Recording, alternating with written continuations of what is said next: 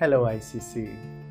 I really thank God that I have this opportunity to be ICC's pastor during this great momentous time as we look at the dream of what God has for us here for the next 7 to 8 years. By 2020, we have been sharing what ICC should look like.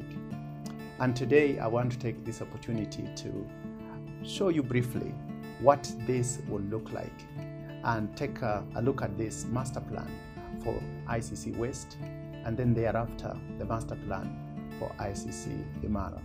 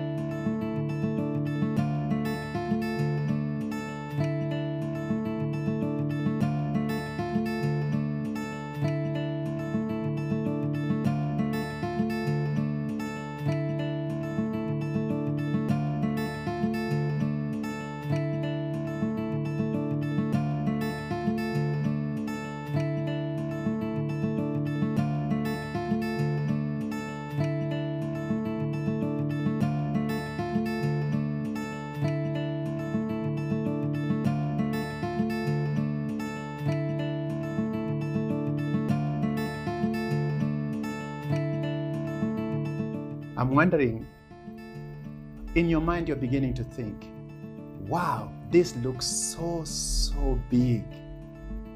Yes, I believe God gives us a big dream because He wants us to trust Him. And as a church, if we have to remain relevant, if we have to take this city, we have to think big. This project is not going to be small.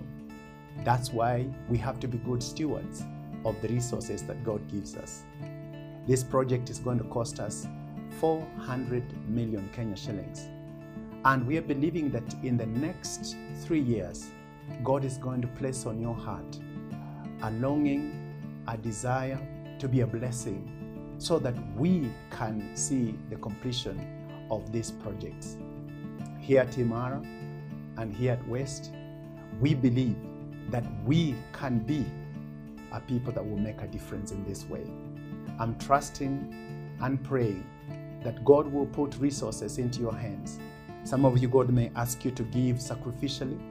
Others of you, God may give you from the abundance of the resources He may put in your hands.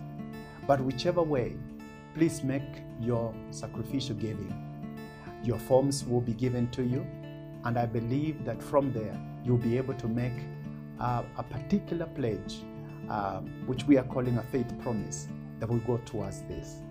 I'm looking forward to us beginning to break ground, create rooms for our teenagers, create room for our children, and create room for even ourselves so that the kingdom of God can continue growing. Thank God for being part of this great dream. Amen.